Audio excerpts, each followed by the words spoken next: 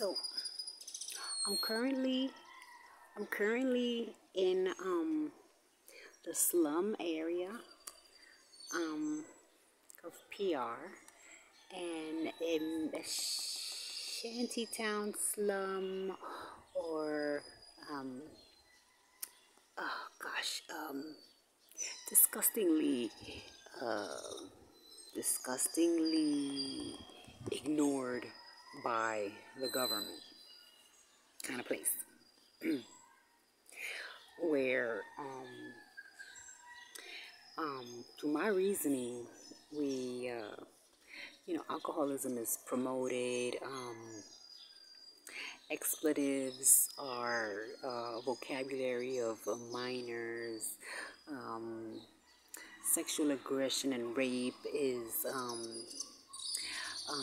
it's a comfortable place, and you have to operate a very secretly. It's all about, what happens in this house stays in this house. And so you marry your little pedophile old man, and he sells your kids type of shit. This is normal in Puerto Rico.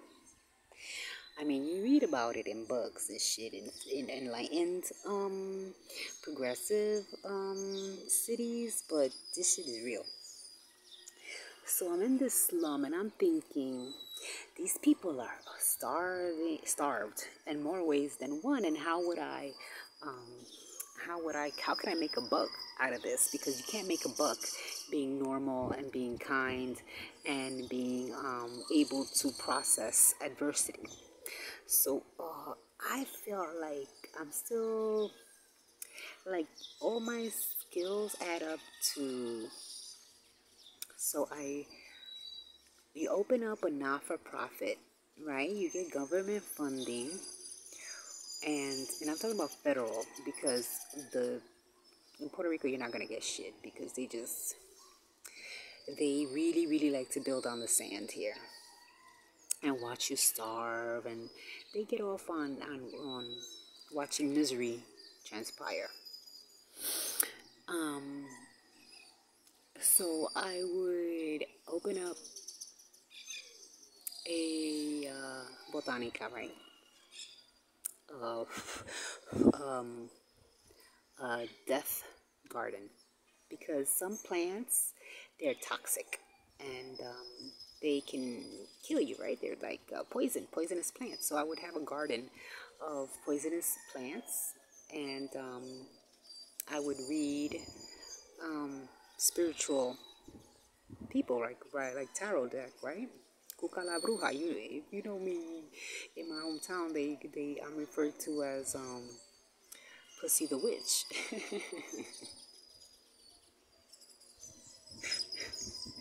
So what you do is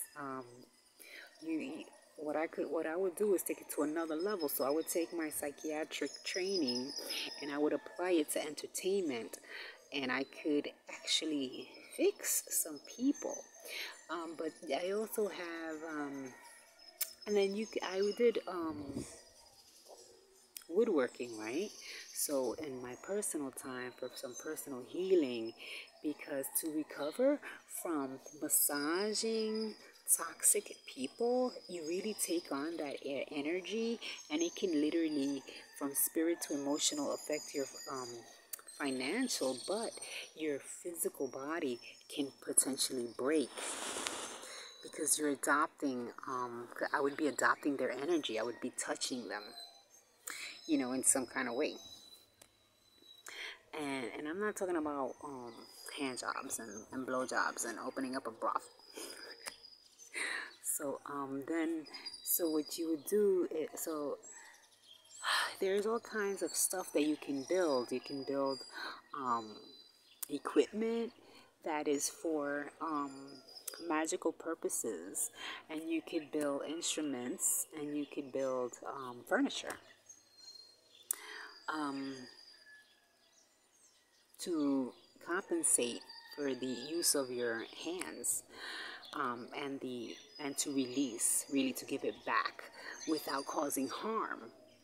To not cause harm, you have Well, this is why people put their energies into, say, artifacts, as opposed to more savage things where you would put your energy in, you would use an animal for that kind of a sacrifice.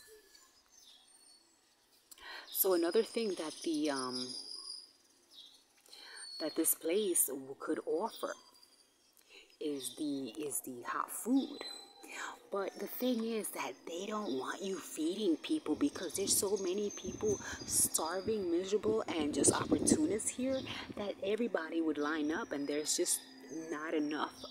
They won't. You're not going to get that kind of funding to do any sort of significant impact within a negative, abnormal, mean, criminal slum by using kindness. So what you do is you hide, right? Now you don't hide, like, you can't open up a buffet. You know what I mean? Like in New York, they have shelters and they have food kitchens. So it would be mixing the witches, the witch store, which with a what's it called, a soup kitchen. And that's what I would do. It would be like crafts, a botanica that offers food to individuals. Now that'd be great if you could get free funding for that, right? But that's really not likely, because they're really bent on just aggravating the pancreas here. But there is a potential for Harriet Tubman type of military action here, by a civilian, but you would have to be, you know, not stigmatized.